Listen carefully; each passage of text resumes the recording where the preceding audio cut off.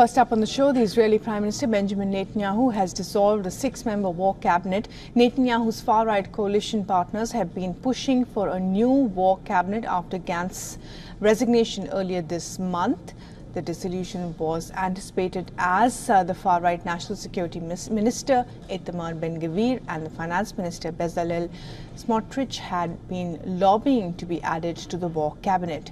Netanyahu is now expected to hold consultations about the Gaza war with a small group of ministers, including the Defense Minister Yoav Gallant and the Strategic Affairs Minister Ron Dermer. The war cabinet was formed after Gantz joined Netanyahu in a national unity government at the start of the war in October.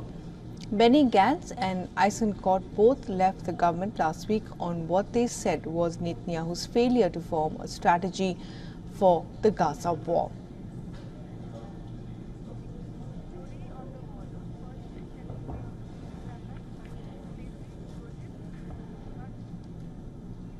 And our correspondent Jody Cohen has sent us this report from Israel on the very latest.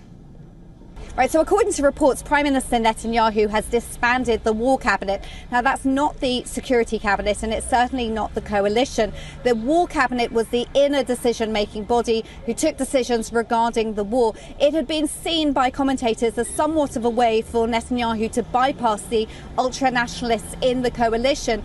Now, what's changed is that Benny Gantz and Gadi Eisenkot left the coalition last week, and with it, they vacated 2 seats in the war cabinet, and the ultra-nationalist party leaders wanted to take those seats. So now, rather than seeing that happen, Netanyahu has disbanded it, and this is being viewed as a way for him to avoid tension with the Biden administration, who wouldn't want to see the ultra-nationalists in the inner decision-making body for the war. Now, what happens going forwards regarding how those decisions are taken, we'll have to wait and see. For all the latest news, download the WION app and subscribe to our YouTube channel.